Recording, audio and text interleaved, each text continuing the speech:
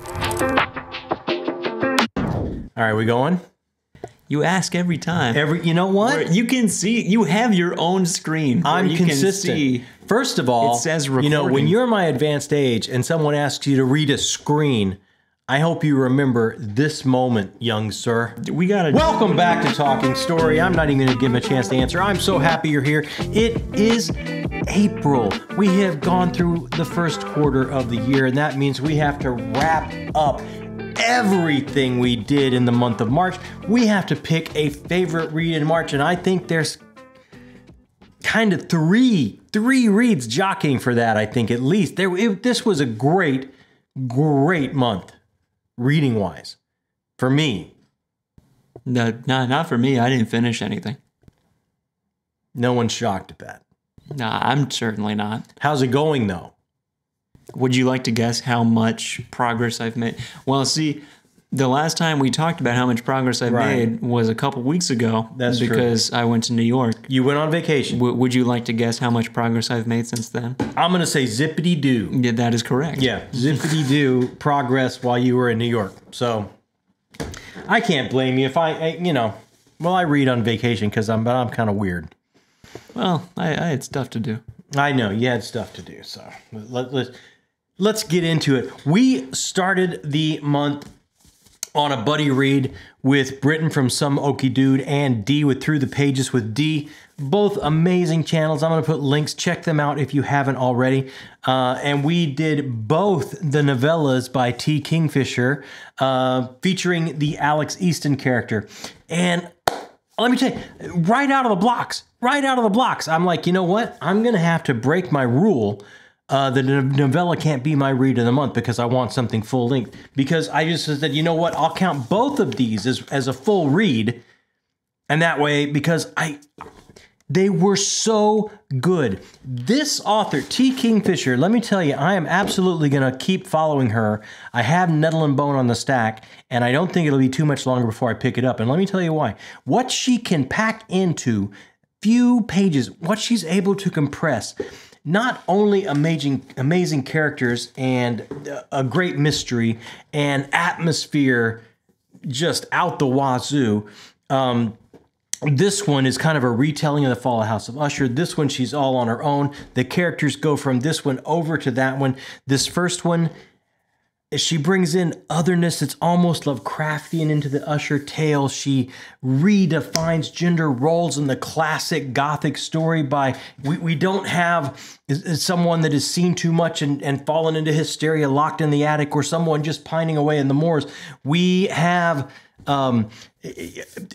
the person with all the answers is someone held back by the patriarchy, a mycologist, Ms. Potter, who is out there in the fields looking for these fruiting bodies and doing her paintings, and she understands what's going on. So she's on the forefront of solving this mystery, even though she's held down. And then even beyond gender, she's able to craft the Alex Easton character such that gender just melts away. There's all new pronouns here that make you just, when you think of that character, just things come to mind like loyal, stalwart, capable, and you start seeing the hero that she's crafting as opposed to relying on these old shortcuts we have of gender to define and limit in their definition. And then when this bleeds over, we no longer have a classic story that she's riffing off of. Here she's completely going all in on a ghost story, and I absolutely love the way that she layers in PTSD and the past baggage we carry and the guilt that we have to carry wrapped up in the ghost story, how it's layered together. This is just amazing work. Her ability of compression to get so much in so few pages is beyond admirable. And her ability as a wordsmith, the prose is lovely. It absolutely gives you a sense of time and place because this is late 1800s. It's just a phenomenal package. If you haven't tried T. Kingfisher, I would highly recommend these two novellas is a great place to start. They are very fast reads. They'd be wonderful palate cleansers, and I just devoured them, loved them. And I thought, hey, I'm going to break my own rule, and this will be book of the month. After that, actually, in between these two, I kind of want to break it up. I did my indie read, and this is something completely different than T. Kingfisher. This is that, wow. How could I describe this? This is that throwback book.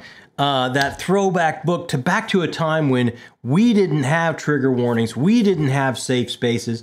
If it was just in your face, grindhouse, nonstop action, this is that feeling where you're going to the flicks. You're not even going to the Cineplex. You're probably loading up the car, going to the drive-in, wrapping that little wire around the antenna outside so you can hear the movie through your radio. You probably snuck in a full cooler's worth of a case of beer, and you're just about to enjoy like the most gore-ridden, visceral, grindhouse double feature that you can imagine. This is that in book form. And I do believe it is what Nick Horvath was absolutely going for with this. He pulls no punches. Will you be triggered? Yes. Are there safe spaces? Absolutely not. If you're triggered by certain language these days, he takes no prisoners there. He's going to put it all out there to great effect sometimes. If it's violence, if it's visceral, it's all there. This follows the structure.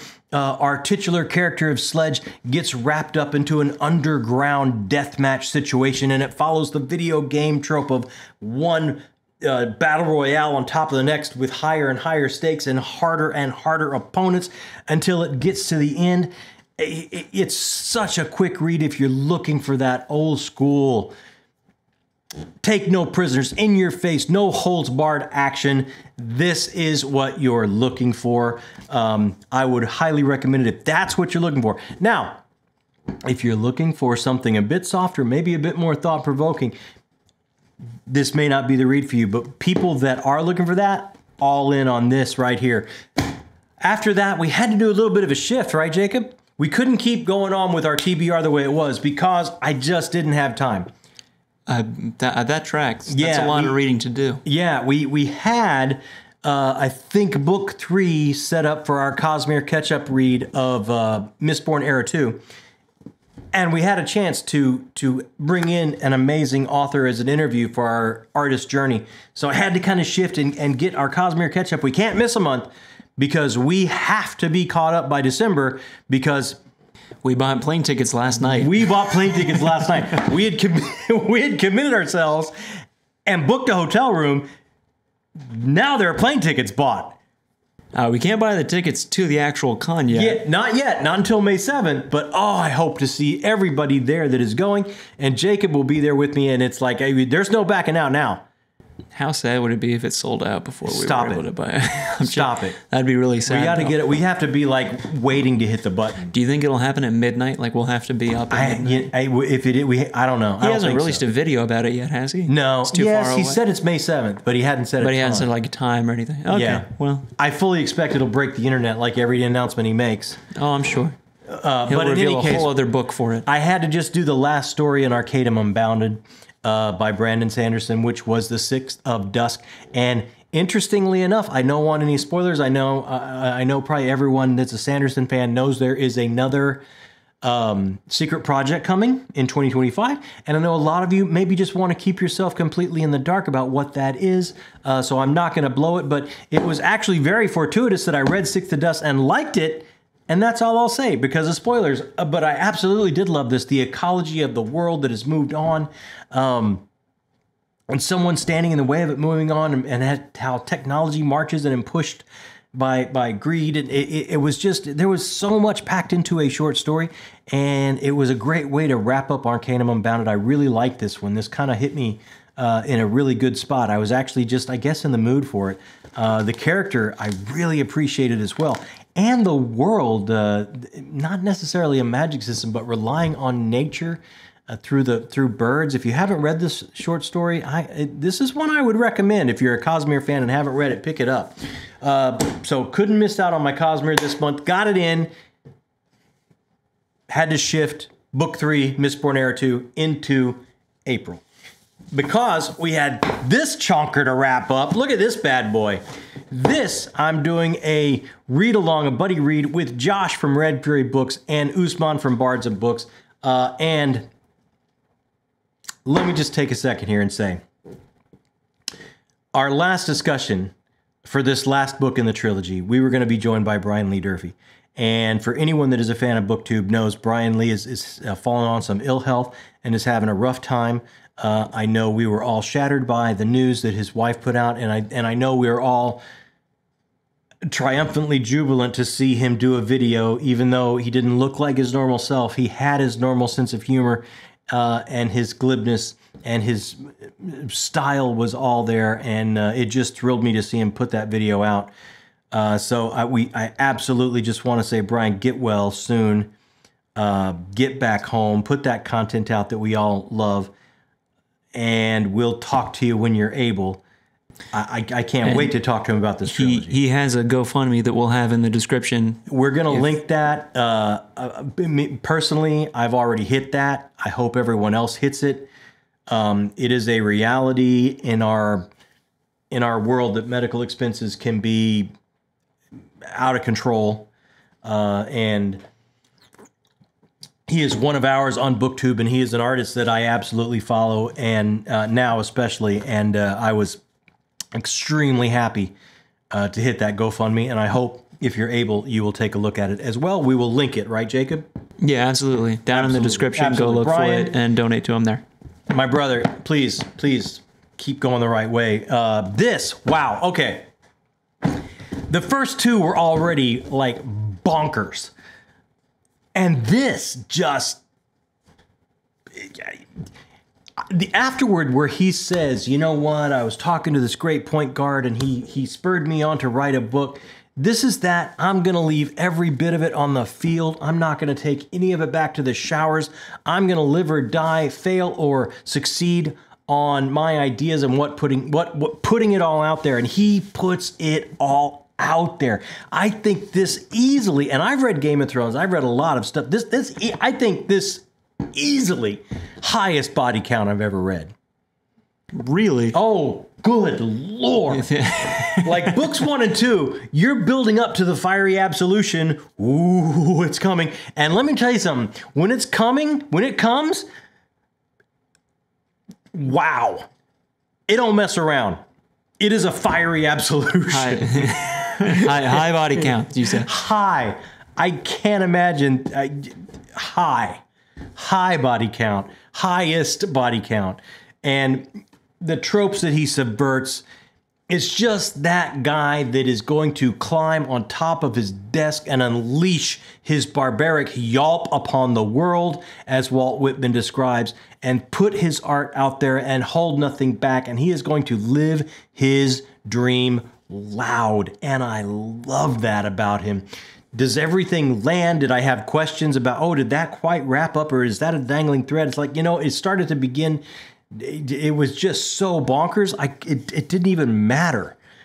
What did I say? I said there's so much violence going on. I walked outside and expected my car to be dented. Like it was that. Yeah, you said that. I was going to ask though. I know you have the talk, but as a definitive answer, I am curious. Was it true that he planned 5 books, or did we find out that wasn't true? He had initially planned 5 books. And I believe his publisher said, well, let's make it a trilogy, but we can make it a trilogy of 3 really big books. So he did say in his foreword or afterword or one or the other, I believe, that he got everything in. He lost absolutely nothing. So it was what he planned. He claims everything he planned to do. The books just became beefier. I see. So then my question was a definitive, there were some threads that weren't wrapped up as you predicted by the end of book 2. I think, but you just didn't care. Everything was wrapped up. Everything was wrapped up. Everything was wrapped up. Okay. If I was to pick some nits, everything was wrapped up. There were, by the end, I thought it was moving so quickly, going through so much, and so quickly that there were some character motivations. Like, and this is again for me, my picture of that character. Oh, I don't know if they would do that. And I was wondering if they had more time of an arc or a journey, if he could have got them where he needed them on the board in, for me, a more believable fashion. I see. But the action was so high by the end, you started to look for those kind of things less and less. But if I were to pick some, what's a few things that I say clink for me? Like, you thump a glass and it's not that resonance, beautiful noise. It's a little bit of a clink. A little bit of clink for me was some of the character motivation by the end. I'm like, oh, I don't quite know if I see that. I never imagined them going there. And that could just be me as a reader wanting these characters to go where I want them to go. And the artist has every right to say, they're my characters, it's my book, they're going where I want them to go. So right. Again, it's very nitpicky. And would I recommend this if you're looking for dark fantasy that is extremely bloody at times, and has a climax that is, I think, as far as action goes, body count is unparalleled. I mean, I would absolutely recommend it if that's what you were looking for. So, is it up there for book of the month? I'm not gonna say it's up there for book of the month. No, it's not. So far, I would have broken my rule for these two novellas. When I read it, I truly enjoyed it. He landed the plane. I thought, fair play to you, my man. You put a trilogy out there. You lived your dream, and you lived it loud, and you landed the plane. Fair play to you, but I wouldn't have said book of the month. Now this, I would say book of the month. Yeah, you say is book of the month, or I is would it say in the running? Okay. In the running for. There we go. This is why we had to change the TBR on the channel here. We had to move that Mistborn Era 2 down the road because we had a chance to have David Liss on our channel and talk to him. This is his book. Came out a while back. I had missed it, and I feel horrible about that because he is a friend. But David is one of us. He will sit around for hours, talk about Marvel Comics or what Babylon 5 means to us. And he finally, this person that is an Edgar Award winner for his historical fiction mystery stuff, his Benjamin Weaver books, finally goes all in on fantasy. And I couldn't have been happier for him because I know it was a joy for him to write. Still historical fiction, late 1800s in London, looking in the spiritualist, occultist movement, using actual people like Aleister Crowley, Sir Arthur Conan Doyle, people that were involved in that movement, and then wrapping this mystery around it, this family drama around it, where this person, Thomas Thresher, who is coming of age, and his family is a very old banking family in London, and he's coming into his inheritance, and he has to work at the bank, and he starts to see things are not quite right at the bank. Coupled with this, there are peculiarities going on in London. Now, for some reason, London has become a thin place. Otherworldly, weird things are starting to bleed through. Women are becoming pregnant and having litters of rabbits. It's that kind of level of strange things that are happening. And these mysteries become interwoven of what's going on with his bank and his family and the peculiarities. And he gets drawn in and he must solve them. It was just a masterclass in atmosphere, in character, in prose, to give you a sense of place and time. He is a master of historical fiction, and then to layer in the magical things that are happening here just rung the bell for me in every way. Had that flavor of Dickensian humor for me when he described his characters. You would get pictures in your head of even the most spear carrier C, D, E, F characters that just happen across the page very briefly. You still have a picture of them. I just can't think of any nits to pick. He just rung the bell in every way, shape, or form. It was a joy to talk to him. If you haven't watched that interview, please go check it out. And please check this book out. Absolutely. When I read this, I thought, I don't have to break my rule. Yeah, what rule is that? I don't have to break my rule. I can have a full-length book for my read of the month because I like this every bit as much as I did these first two novellas. So I'm out of the woods. Don't have to break my rule. I'm still going to call you a cheater. You could do that. And then after that, the next thing I picked up, because I want to be well read when we go meet Christopher Rocchio this week at his signing, I picked up book 2 in the Sun Eater saga because I wanted to have the first 2 full-length books read and the first 2 novellas read before I sit and talk with him at the signing. And this, oh, Jiminy Christmas, you talk about something that's in running for the book of the month. read of the month. That would be in the right now. What do we have? We have T. Kingfisher, David Liss, and now Christopher Rocchio. Yes. That's in the running. Yes, three-way running, and this is, guys.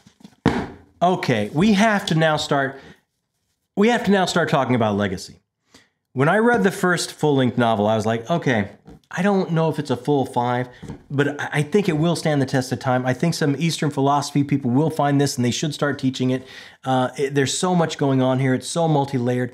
Not only is he standing on the shoulders of giants in the genre, Asimov, Herbert, Philip K. Dick,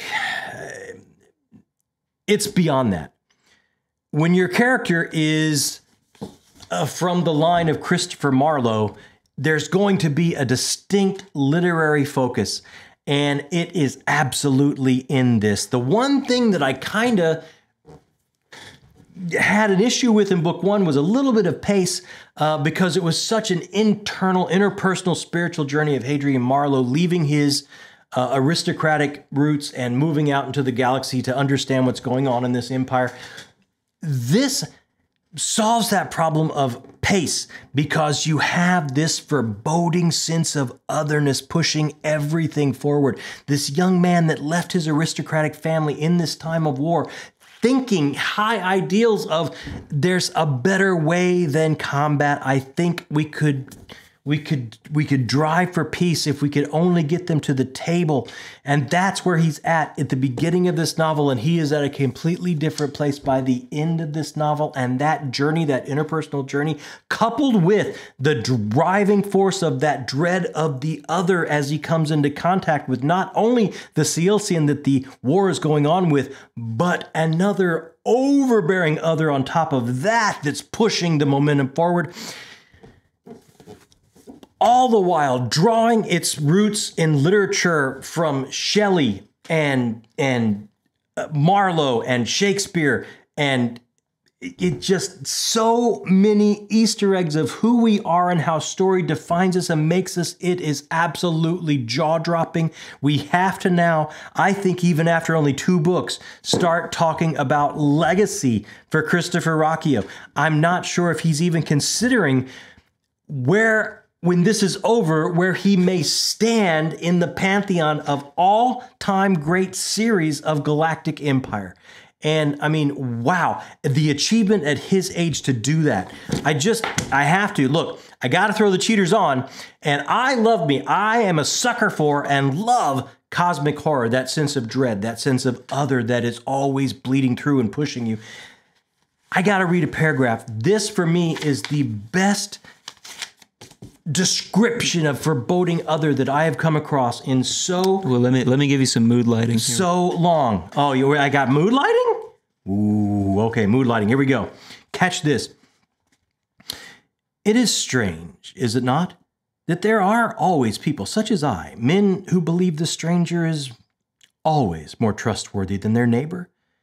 When we were young, we looked to the stars with hope, praying that what gods or kings there were in the unpastured dark were greater than man, and so moral and righteous beyond imagination. We imagined they might descend from heaven and bless us with their gifts, and that it was only human nature that corrupted, for evil required the black hearts of men to create it. In my flagellatory arrogance, I could not conceive of evils other than our own, darker and stranger, nor could we conceive that what was evil to us was natural to others, incidental. But Satan sprang not from Adam, and it was from the blood of Kingu that Marduk made the first men, and not the other way around. Evil is older than we, other than we, or is greater than, extending back and forward across all of conscious time. Reader, there are other devils than man, and by our evolved reason we may be sure of understanding human devils only. an evil we can't even comprehend. It is beyond us. It is that sense of other that he captures that drives this narrative. It is like Fortinbras coming down into Denmark when Hamlet is trying to untangle all the threads of this murder. This absolutely in the running. What else can I say? That it was the greatest book of all time. I can't say that, but I mean, it's in the running for my read of the month. I mean, to say that he has to start thinking about how old is Rakio? Is he late 20s, maybe? Young. I mean, he's very young. He's very young. To say that he's up there in the pantheon of some of the greatest of all time. You've got to start thinking about legacy. He has to start thinking about legacy. That's quite possibly the highest praise. That's huge. That's huge.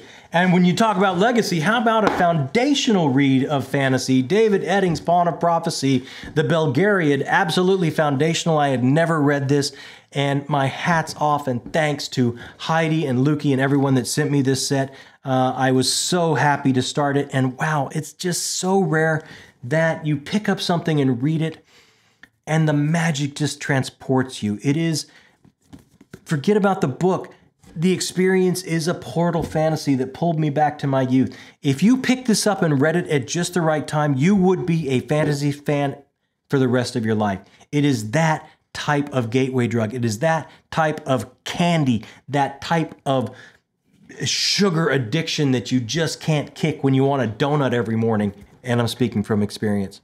Oh, I know you are. Yeah. So, I mean, I'm telling you, it is just special. It just made me smile. It made me feel like a kid again. And I cannot wait to pick up book 2. It just, what a lovely coming of age tale, a lovely mystery, every trope that you want to see. And when you see it, it's used to perfection and it just makes you smile. I just cannot thank you enough for sending this to me. It is just going down like the best dessert I can imagine. I'm just having the most wonderful time with it. So there's that. Then I had a little bit of time after all of this, before a few days left of the month, and I grabbed a One Piece.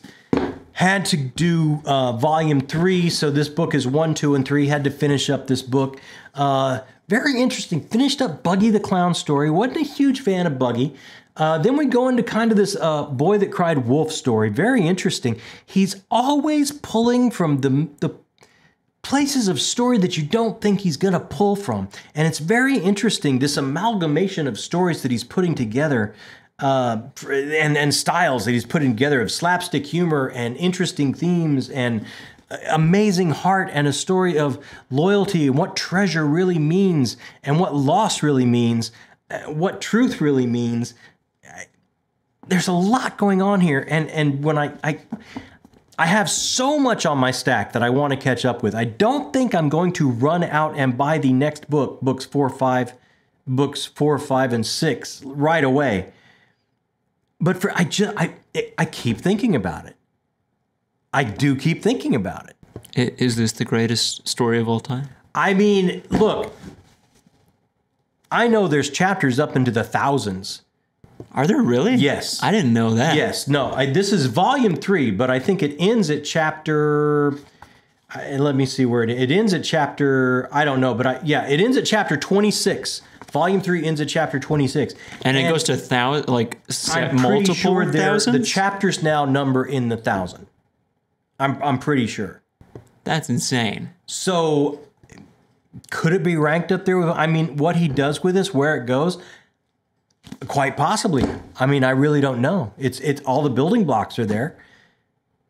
I'm curious what your thought, because I have tried to get you to watch foreign movies. Yeah. To indulge in anything. I've watched a lot of foreign movies when I was younger and I could see the screen better. I'm aware, but you wouldn't do it. Because it wasn't really your thing. Yeah. Not that that's a problem. It just wasn't really your thing. To now go over to the dark side and read your first manga, what was your experience? I loved it. And I'll tell you why. I was reading so little then, I only wanted comfort food. When I read, It was a very special thing, and I wanted what I wanted. I wanted comfort food. Now, reading something like this, it's important that you shake yourself up from your comfort area. I want something culturally different than what I'm expecting in a story. Because I'm reading so many different things, I want a different flavor, I want a different texture. I want to shake myself up. So I think that's the main difference, and this absolutely does do that. So I don't know. I say I'm not going to go grab the next one, but I'm going to a bookstore Thursday. Then if they have it, I might grab the next one. I don't know. Question for you. Would you pick up another manga if someone recommended it to you? Sure. I'm very interested in Berserk. Put it in the comments. If you're going to get Berserk then. But I'm very interested in Berserk. That's what I hear. And Vinland Saga. So we'll see. The ones. Okay. We'll see. And then I had some time. I had to read my American comics. I had the full run from James Tynion. He's gotten Neil Gaiman's toys. He's doing some Sandman stories. He's grabbing all the Gaiman's toys off the shelves.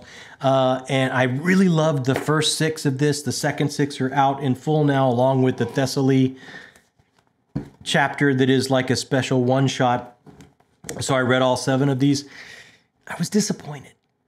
And I love James Tynion. James Tynion did my favorite comic stuff of 2023. And I'm going to read World Tree coming up as soon as I get the next 6 issues. It could be my favorite comic of 2024. After the first 6, I was expecting more. It just didn't hit me the way I was hoping for it to. I mean, I'm not saying it's bad. I didn't enjoy it. It just didn't quite ring that bell that I was hoping it would. Well, I think James Tynion's work is a high bar to meet already. Yeah, yeah. I mean, not everything he does. You know, like the guy is straight up double, but he didn't knock it out of the park. But it's still every at bat he hits the ball. So, you know, what can you do? This, my madman Irishman Garth Ennis right here did knock it out of the park with this. This is that police procedural that is wrapped up in this elemental spirit crashing into our modern world, just wreaking havoc in New York City. Like, it is everything that you think it's going to be. It is like a great detective / horror film, and it's just so well written. The art is absolutely realistic and beautiful. It's just like you're watching a detective flick. There's no stuttering of the motion. Every panel leads into the next. There's no flaws in the flow of it. The story is very inventive. I absolutely enjoyed it, and be ready for some body horror. If that's what you're looking for, oh my God, go pick this up. Oh man, woo! Yes, big time, big time. I've actually never read Garth Ennis. That's not true. I read a couple issues of Preacher and didn't get too into it. Yeah, I like the show a lot though. Oh yeah. Big fan of the show, especially season 1. So that's it. That was our month. Like, what? I mean, I'm pretty sure we had a good month around here. That's ridiculous to see it all together. Yeah, I'm pretty sure we had a good month around here, and I am absolutely. Hold on, can I get some real quick just to compare? Yeah. Well, yeah. I'm going with it. This is absolutely going to be my read of the month for March. Christopher Rocchio. This 100% blew my doors off, blew my hair back. So that you're going to compare. Okay, let's see. Here's Jacob's stack. Yeah, and I got to here. Yeah, and here's my stack. So what do I get? Nothing. I get the experience of having a read of the month that is this level, and it beat out. I'm almost positive when I put my reads of the year together, like my top 10, I mean, David List could absolutely be on there. Some of this month could make my best of the year, and still this takes the title for the month. And what blows me away is everyone says the next full book, which is Demon in White, is everyone's favorite, that it takes yet another step. So I got to read these books, man. Guys, this is special. This is special. A lot of this is special, but I can't say enough about it. That's it for Will us. it go up on the shelf up there? Oh, yeah. In the best... It's going up on the Your shelf. little centerpiece of the best reads? It's going up on the shelf. I don't know about in the center because it's floppy paperback and it'll fall down, but it's going up on the shelf. What was your favorite book of the month? What was your best read of the month? Let me know. We live for comments around here. Hit us up down there with your comments. I will answer them right away. The whole reason we started the channel was to talk to you guys about the books that we all love. And while you're down there, hey, that little thumbs up button, hit that. It helps everyone find us. It helps us grow the channel. And if you haven't subscribed yet, you've stopped by a time or two, maybe this is your first time. It's so easy. It's one little boop, you're done. One little click, you're subscribed, and you get to hang out with us all the time and come back again and again, and we get to know each other and hang out and talk books all the time. What could be better? I could think of a couple of things. Well, I mean, still pretty high up there. Still pretty high up there. So, guys, thank you so much. My name is John Minton. Thanks for stopping by and just going over everything the month of March had in store for us. If you did that, if you just want to see what this doofus got up to reading in the month of March, that means you are book people. And in my book, that makes you the best people. My name is John Minton. That's Jacob over there on the microphone. Hello. And this has been Talking Story.